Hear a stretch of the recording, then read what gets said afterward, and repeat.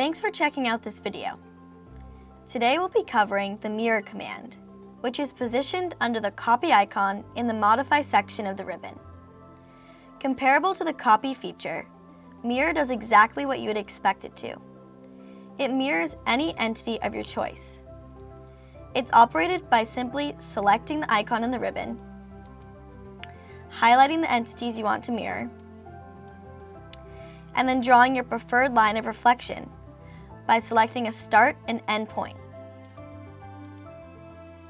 Lastly, you'll have the option to either delete or keep your original or source entity that was mirrored.